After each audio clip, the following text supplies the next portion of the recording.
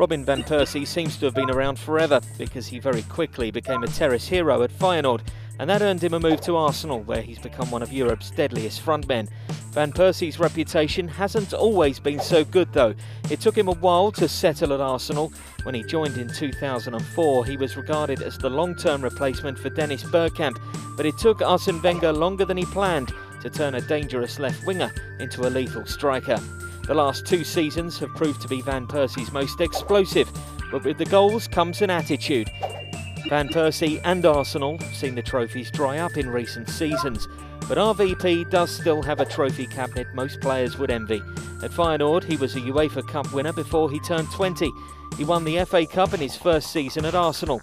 Van Persie seems to have responded well to becoming Arsenal captain.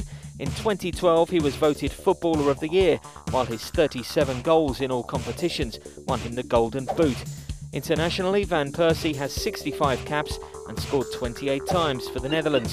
Van Persie started his senior club career as a left winger and possessed exceptional dribbling skills, but he was converted into a second striker at Arsenal, learning his trade alongside Thierry Henry before eventually taking over as the main target man in a 4-3-3 system.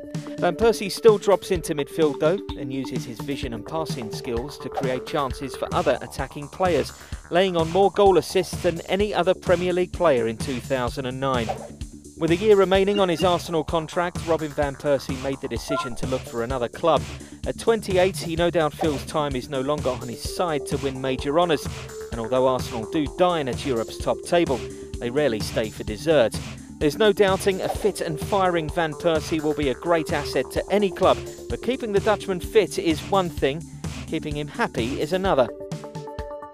YouTube.com/goal is full of stuff like this and proper football too. To make sure you don't miss out, just hit the subscribe button.